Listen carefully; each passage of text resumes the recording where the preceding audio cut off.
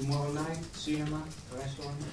Tomorrow night I am on the fly because now I go back in Italy after I finish the press conference, and I go back at the same time of the match. Then I will be the last man to know the result in the UK state. Okay.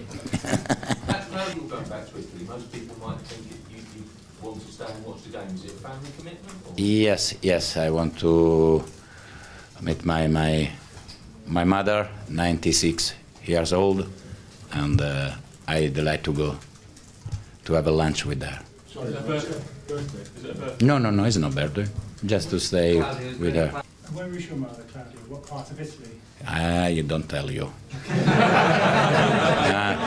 You are Latin lover, huh?